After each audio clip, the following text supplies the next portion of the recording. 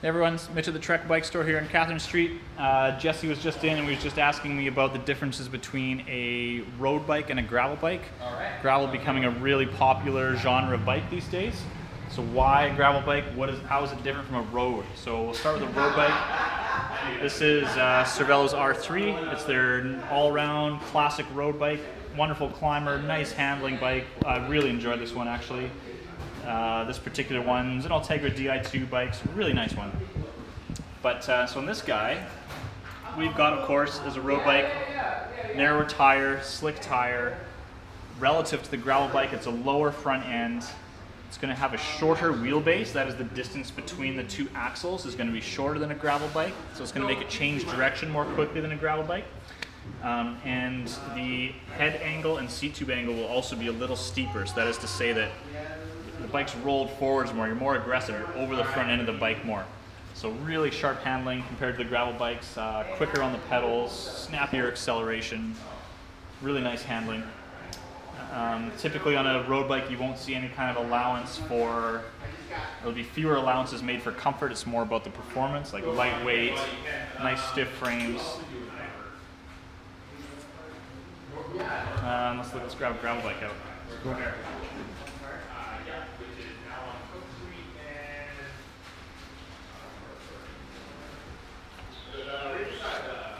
This one looks pretty cool.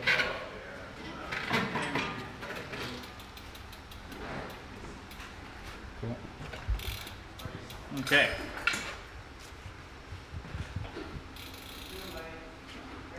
Okay, so now this is a gravel bike. So now we've got the new checkpoint from Trek.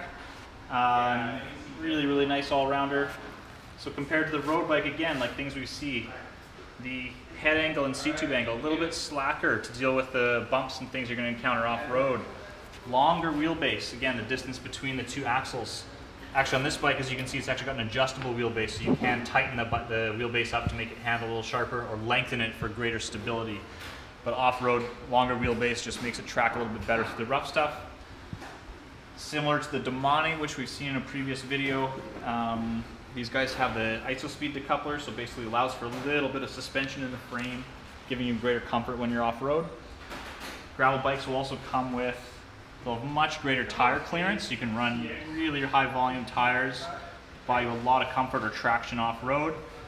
They'll typically come with stays, you can run racks, you can do some light touring with these bikes. They're a good commuter.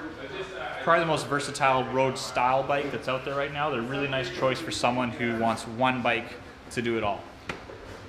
What are we looking at weight difference wise? Weight wise, these are definitely heavier than the equivalent road bike. So say if you're looking at a 105 gravel carbon bike and a 105 carbon road bike, you're going to pay a pound and a half premium for the weight there.